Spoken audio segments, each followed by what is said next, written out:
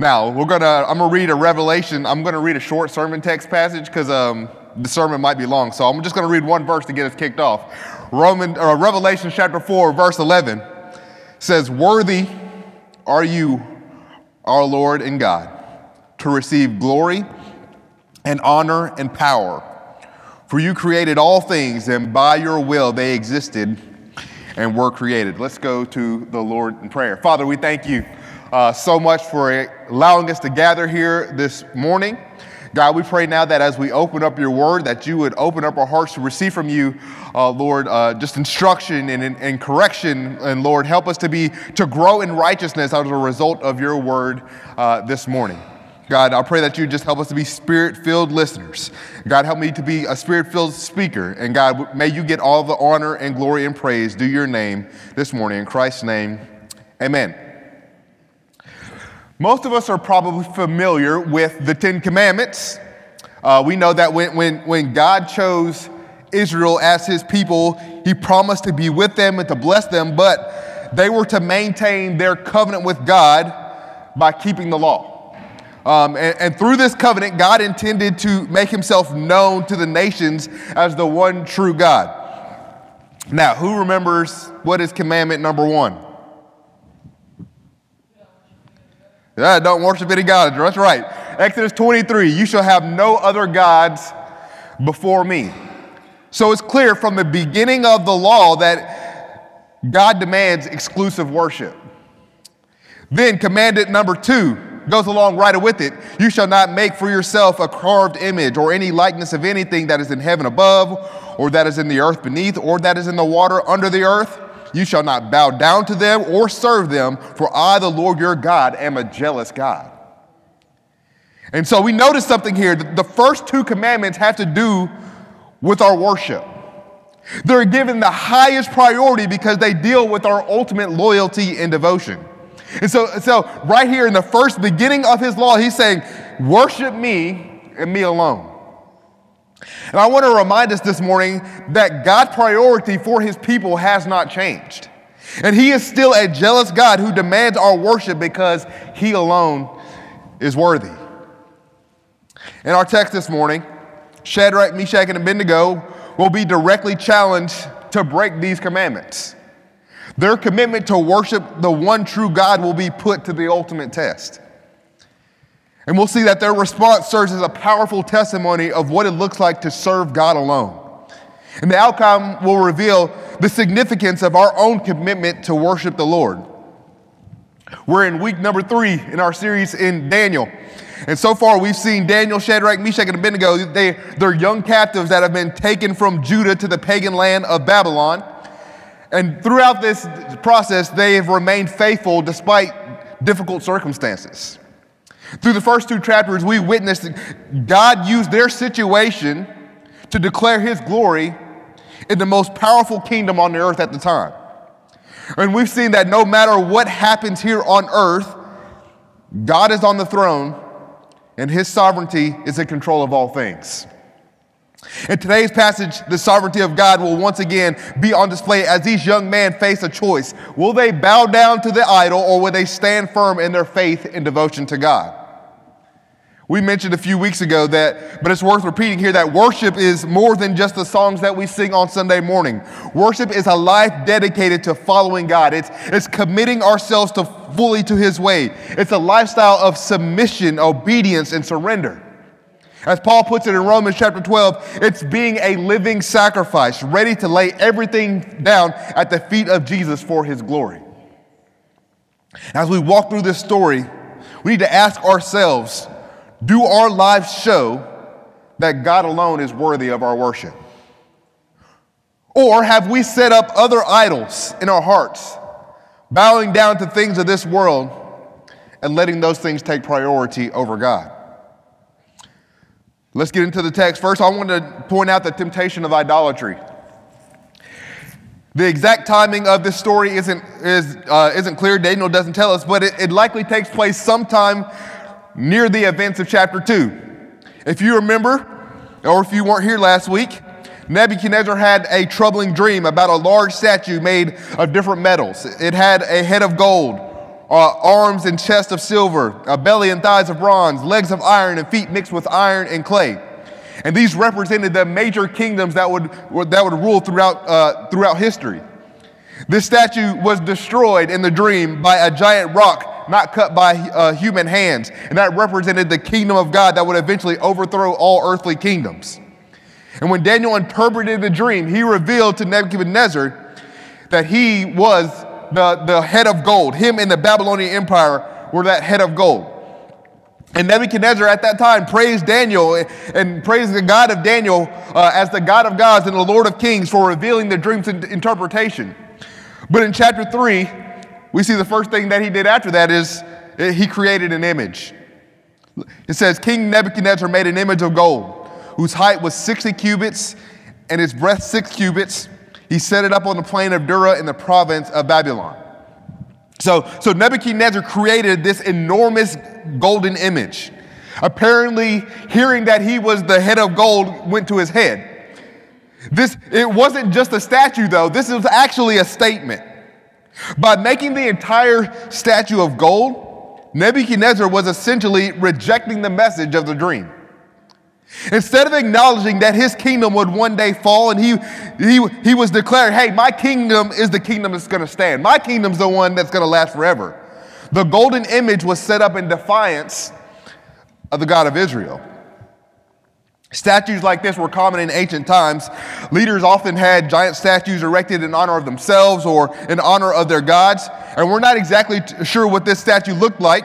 It could have been an image of Nebuchadnezzar or a representation of their Babylonian god Marduk. But what we know that it was an impressive statue. It was about 90 feet tall. That's like the size of an 8 or 9 story building. It was 9 feet wide. It was probably made of bronze, and it was completely plated with gold. It was set up in the plain of Dura, just outside of Babylon, and archaeologists believe they have found a place where, just 16 miles outside of the city of Babylon, where they believe that this statue stood.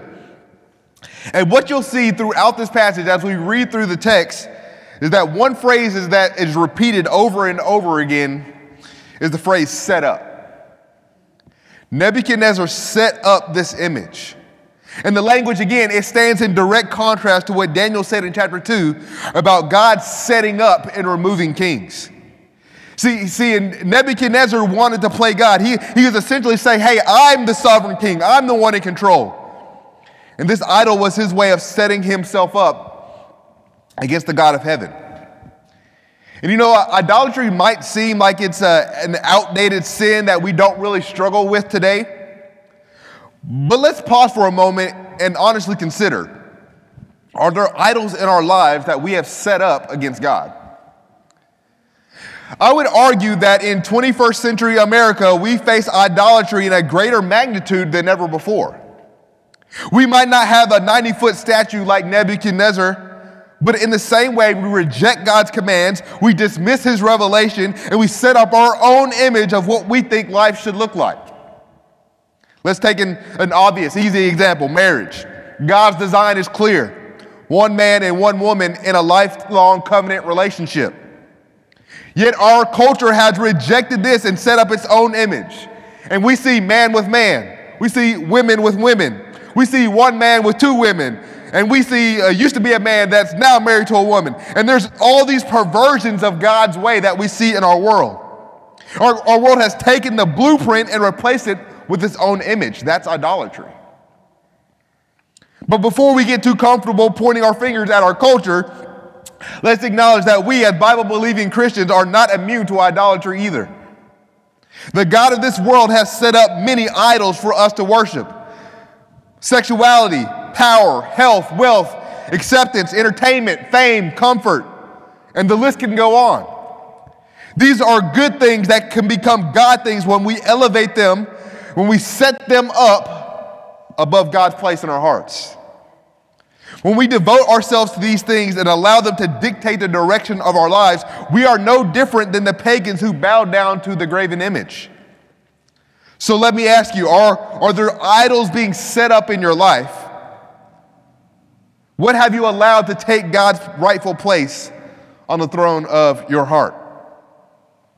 Now let's keep reading. After he created the image, Nebuchadnezzar made a call to worship.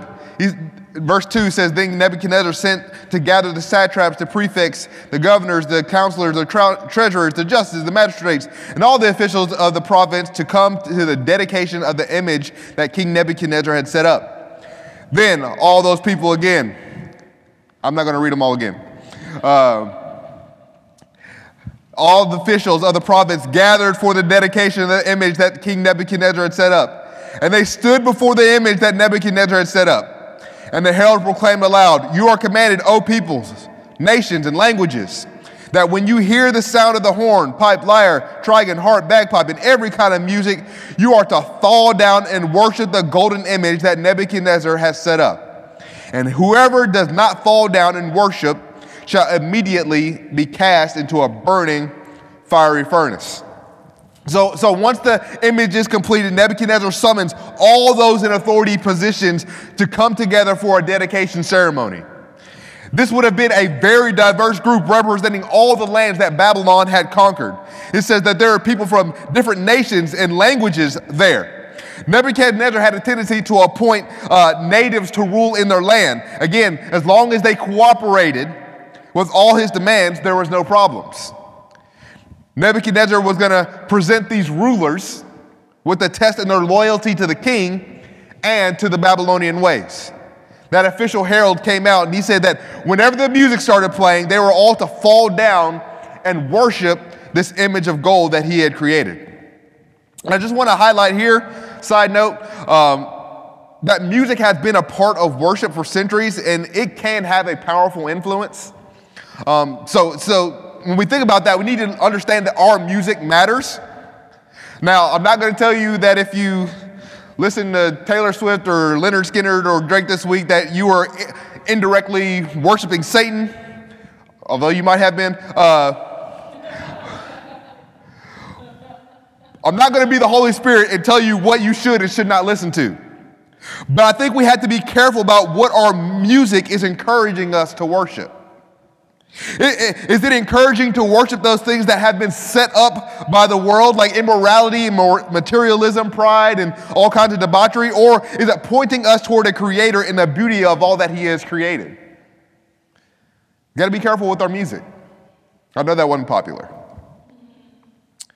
When the music played, they were to bow down and worship the golden image. If they didn't, they were going to be thrown into a burning fiery furnace. This furnace was likely a kiln that was used to make the golden image that was repurposed as an execution chamber. Nebuchadnezzar was willing to keep the peace as long as everybody fell in line, but any defiance was met with a brutal iron fist. Well, these officials weren't trying to get burnt up, so we see in verse 7, the crowd bowed down. Therefore, as soon as all the peoples heard the sound of all the music, they fell down and worshiped the golden image that King Nebuchadnezzar has set up. So when the music played, the overwhelming majority of the crowd decided to go ahead and bow down and worship. Some of them probably had fully embraced the Babylonian ways, and they were aligning themselves with Babylonian culture and values. Some of them probably bowed down out of fear, not wanting to face the consequences of standing out. And many simply just went along with the crowd, just trying to blend in and be unnoticed. But the fact remains that nearly everybody bowed down and worshiped the image. And that's a hard truth for us today, that worshiping God alone will not be the popular path. The pull of the crowd is strong, and most people will get swept away by whatever is trending. They just agree with whatever they hear on their favorite news outlet or what the culture is loudly affirming. But if God is truly your priority, you'll often find yourself standing against the tide and against the majority.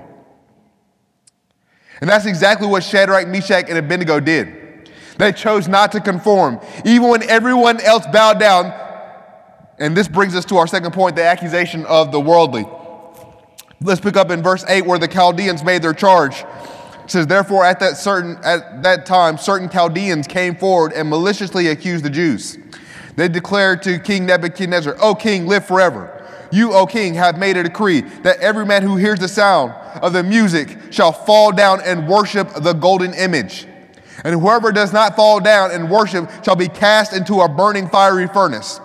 There are certain Jews whom you have appointed over the affairs of the province of Babylon, Shadrach, Meshach, and Abednego. These men, O king, pay no attention to you. They do not serve your gods or worship the golden image that you have set up.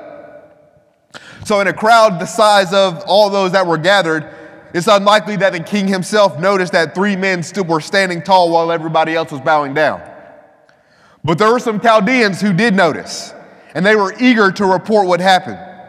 Daniel describes their action as a malicious accusation. The literal translation of that means they ate their lunch. It's pictured as like a lion tearing apart its prey. It wasn't just a simple report, it was a vicious attack, likely driven by jealousy and hatred. Remember, the Chaldeans were the Babylonian wise men. In chapter 2, they were the ones who failed to interpret Nebuchadnezzar's dream, while Daniel, with God's help, was able to interpret it. So Daniel and his friends were promoted to high positions, even above these Chaldeans. So you can imagine the resentment that was in them. They were envious of these foreigners who had come and taken their place. There might have been an undertone of anti-Semitism here too.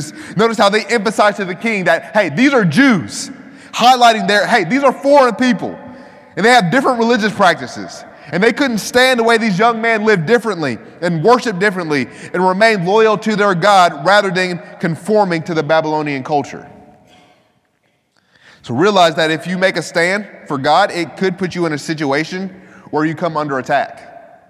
Jesus himself said in John 15, if the world hates you, know that it has hated me before it hated you.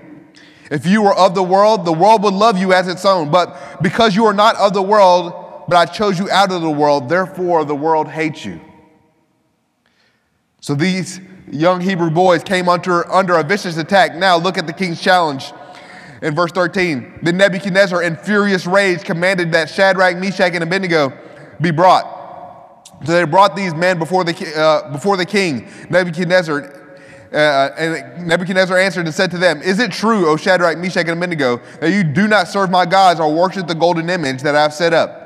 Now, if you are ready, when you hear the sound of the horn, pipe, lyre, tiger, and harp, bagpipe, and every kind of music, to fall down and worship the image that I have made, well and good. But if you do not worship, you shall immediately be cast into a burning fiery furnace. And who is the God who will deliver you out of my hands?" So to say that Nebuchadnezzar was angry was an understatement. The text says that he was in a furious rage. He immediately summons for the 3 young men to come stand before him. But even in his anger, he questions the accusations. Perhaps he doesn't trust the Chaldeans' report, or maybe he can't believe anyone would dare defy him. But when the young men come in, they confirm their stance, and Nebuchadnezzar offers them one last chance. He says, "I'll have the music play again. If you just bow down, all's forgiven, we'll forget this ever happened. But if you refuse, you will be thrown immediately into the blazing furnace." Then comes the question that really cuts to the heart of the story.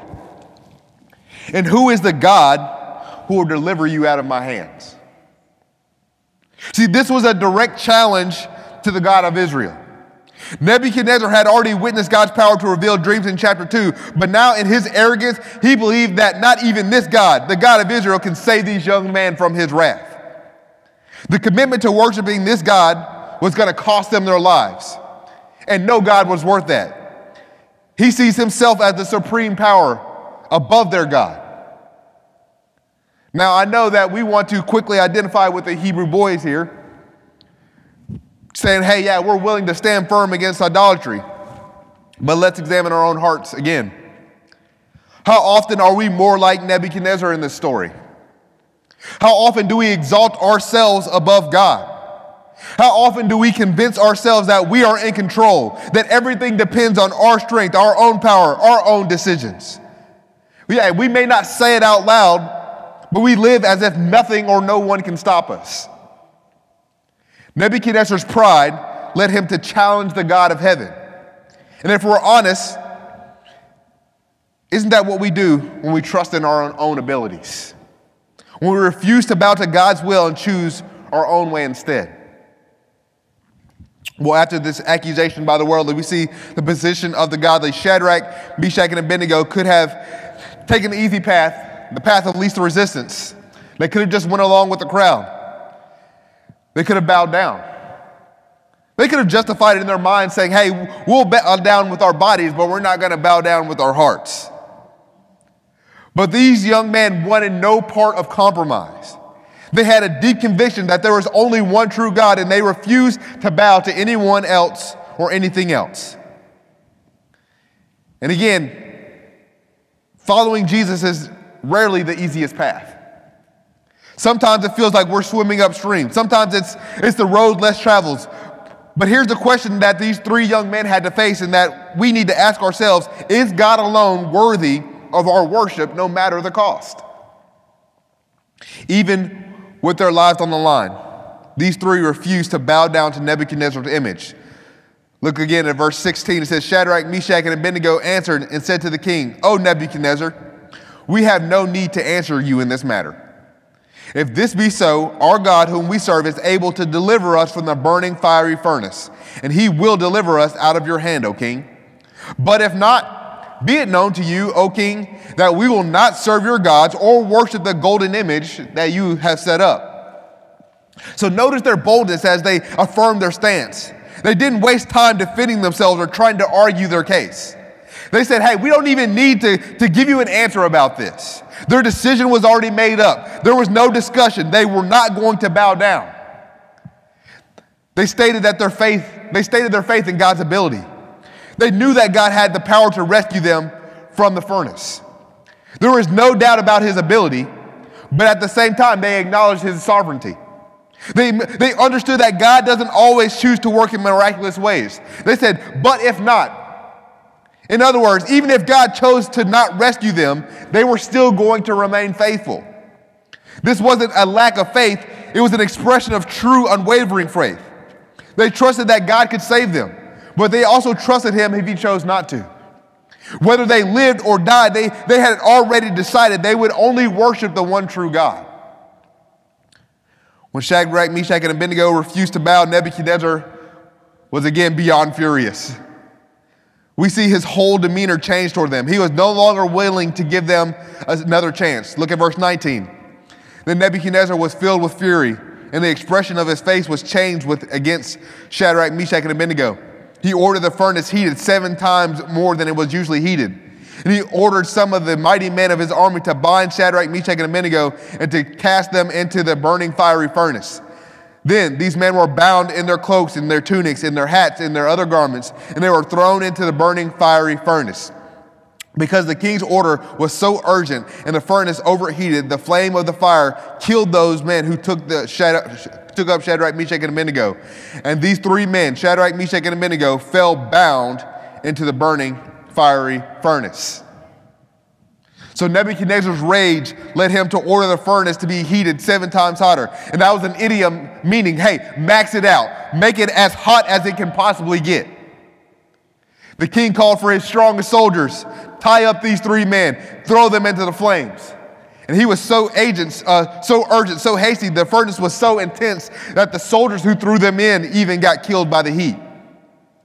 Nebuchadnezzar wanted to make sure that these young men suffered. So he threw them in fully clothed, hoping that their clothes were going to catch on fire and they would be quickly engulfed in the flames. Nebuchadnezzar sat back, ready to watch them burn. But something unexpected caught his attention.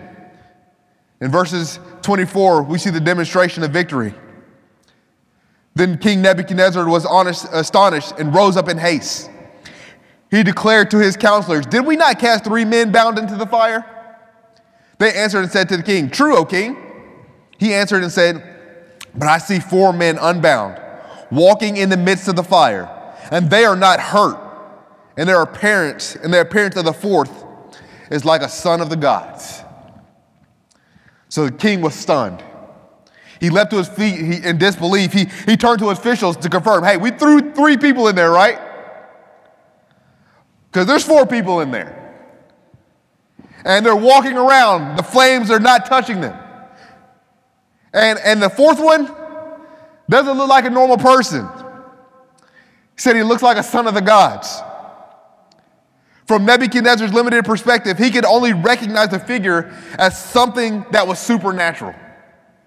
Scholars debate whether, was this an angel or was this what we would call a Christophany, an appearance of Jesus Christ in the Old Testament. I would lean towards that way, but either way, what is clear is that God's presence was with them in the fire. And what an unbelievable demonstration of victory. What an amazing display of God's presence with his people. Obviously, this was a miracle that they were able to walk out of those flames, but I think the principle remains that God walks with those that walk with him. Nebuchadnezzar thought that he got the W in this one. He brought out his fiercest weapons against them, but Nebuchadnezzar learned that day that no weapon formed against God's people will prosper. Paul writes in Romans chapter 8, "What then shall we say to these things? If God is for us, who can be against us? He who did not spare his own son, but gave him up for us all, how will he not also with him graciously give us all things? Who shall bring any charge against God's elect? It is God who justifies. Who is to condemn? Christ Jesus is the one who died. More than that, who was raised, who is at the right hand of God, who is indeed interceding for us. Who shall separate us from the love of Christ? Shall tribulation or distress or persecution or famine or nakedness or danger or sword? As it is written, for your sake we are being killed all the day long. We are regarded as sheep to be slaughtered. No, in all these things we are more than conquerors through him who loved us. For I am sure that neither death nor life, nor angels nor rulers, nor things present nor things to come, nor powers, nor height, nor depth, nor anything else in creation will be able to separate us from the love of God in Christ Jesus our Lord." Hey, and I'm here to encourage us this morning that even if you're walking through the fire and the flames, even as you navigate the storms and the rain, God's presence is with his people. And whether it's by life or by death, he will bring deliverance. So live for God.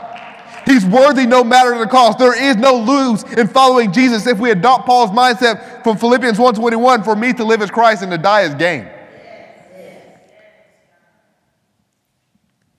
Seeing that his plan completely backfired, Nebuchadnezzar called out to the young man.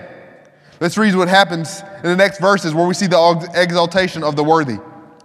Then Nebuchadnezzar came near to the door of the burning fiery furnace. He declared, "Shadrach, Meshach, and Abednego, servants of the Most High God, come out and come here." Then Shadrach, Meshach, and Abednego came out from the fire. And the satraps, the prefects, the governors, and the king's counselors gathered together and saw that the fire had not any power over the bodies of those men. The hair of their heads was not singed. Their cloaks were not harmed, and no smell of fire had come upon them. Nebuchadnezzar answered and said, "Blessed be the God of Shadrach, Meshach, and Abednego, who has sent his angel and delivered his servants, who trusted in him and set aside the king's command, and yielded up their bodies rather than serve and worship any god except their own God." So the king approached the furnace, he calls the boys out, and he was now convinced that their God was the Most High God. Of course, still, he held this polytheistic perspective. He wasn't yet ready to acknowledge God as the one and only true God, but he recognized that this God was greater than all the other gods. When the young men stepped out of the furnace, everyone gathered to inspect them. Not a single hair of their head was singed. Their clothes were untouched, and they didn't even smell like smoke. Nebuchadnezzar was amazed, not just at the miracle, but at the unwavering faith of these boys. He was impressed that they would rather face death than compromise their loyalty to God. Nebuchadnezzar witnessed the presence of God, the protection of God, and the power of God in this miracle. And through the bold stand of these boys, Nebuchadnezzar learned that their God was truly worthy of praise. Let's see how this ends. Verse 28. Nebuchadnezzar answered and said, "Blessed be the God of Shadrach, Meshach, and Abednego, who has sent his angels and delivered his servants who trusted in him and set aside the king's command and yielded up their bodies rather than serve and worship any god except their own. Therefore, I make a decree. Any people, nation, or language that speaks anything against the God of Shadrach, Meshach, and Abednego shall be torn limb from limb, and their houses laid in ruins. for there is no other God who is able to rescue in this way. Then the king promoted Shadrach, Meshach, and Abednego in the province of Babylon. So in response to this miraculous deliverance, Shadrach, Meshach, and Abednego were promoted in the kingdom. And the king issued a decree that no one was able to speak against the God of Israel or they would be put to death. And again, this is an extraordinary proclamation coming from a foreign king who was steeped in idolatrous worship.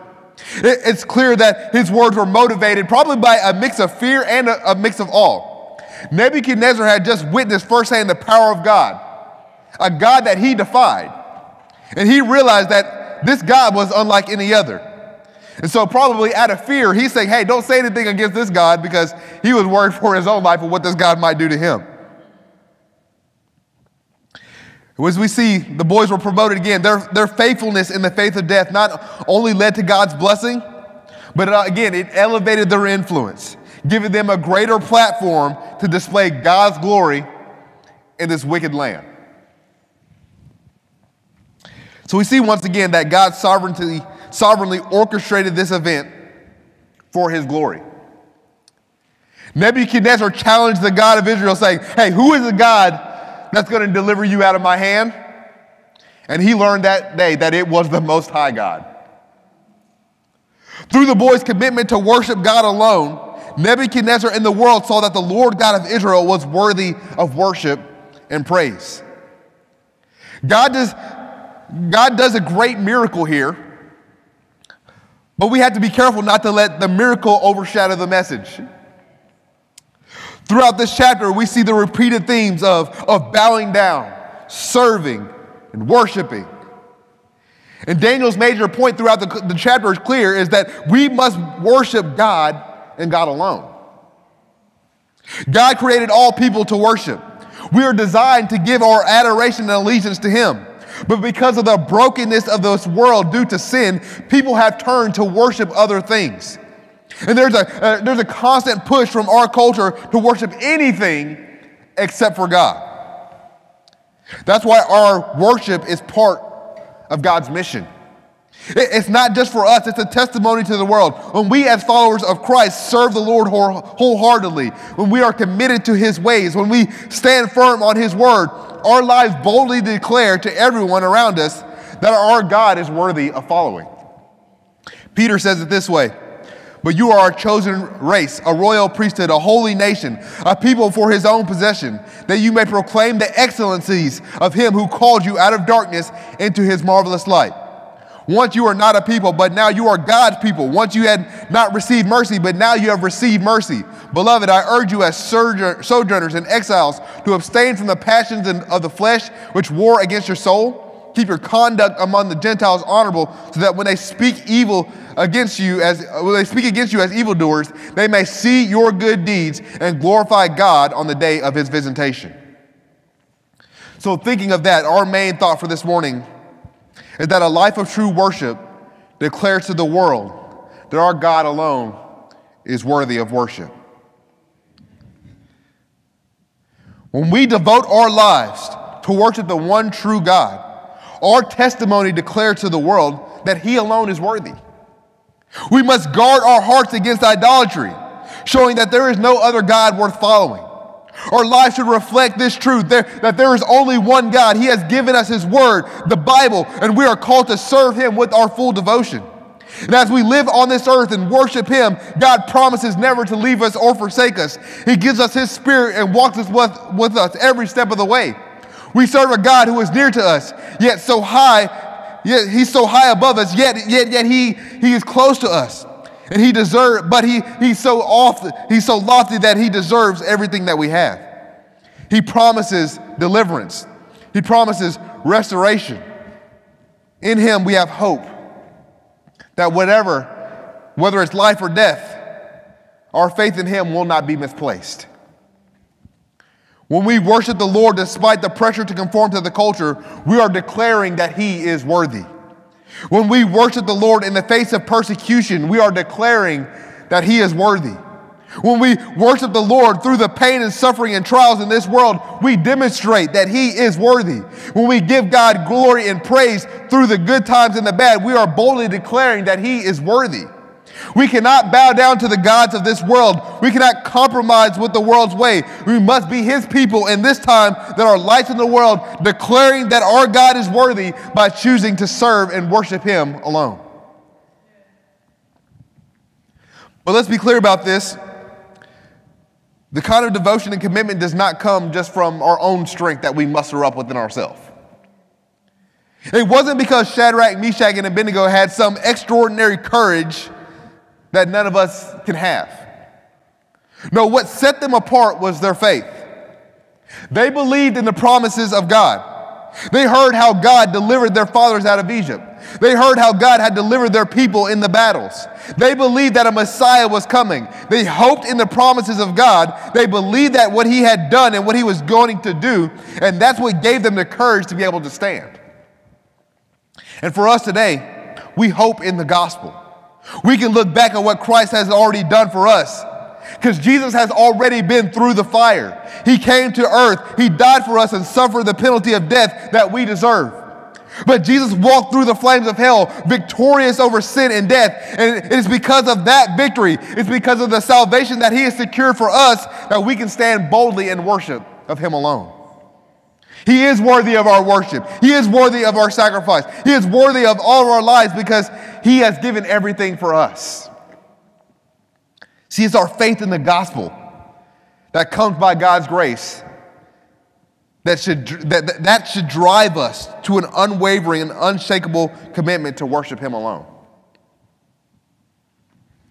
So, church, we've seen through this passage that a life of true worship declares to the world that our God alone is worthy.